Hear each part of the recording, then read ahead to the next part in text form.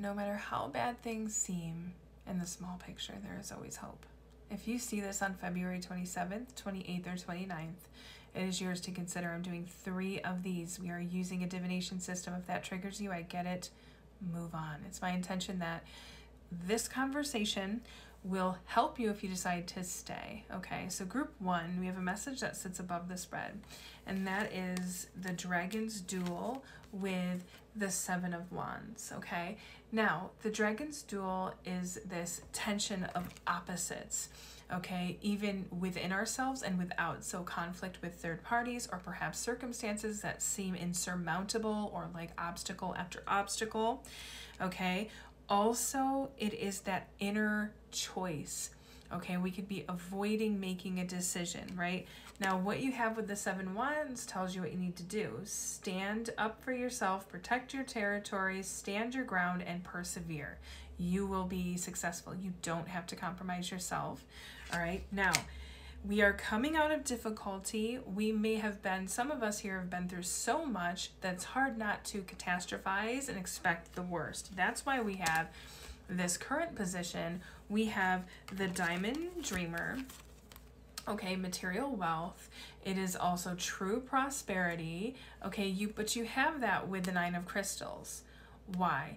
This is that, in this case, in this reading, expecting the worst, expecting more of what we got before.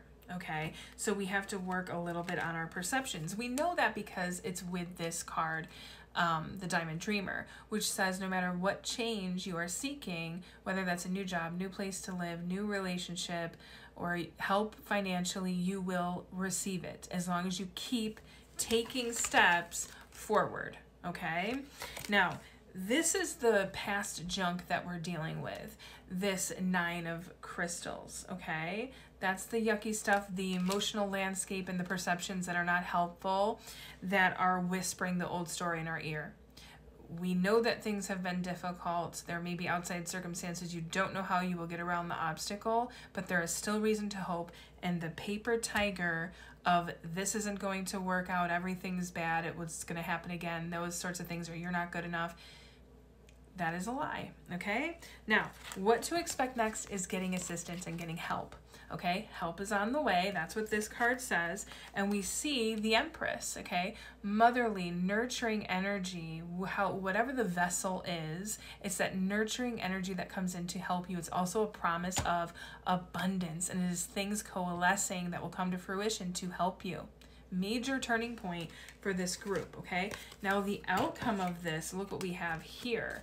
We have the Queen of Light. All right, that is celebration, illumination, celebrating where you're going to end up, and you're connected to everything. There's going to be people, situations, and things that come up to help you.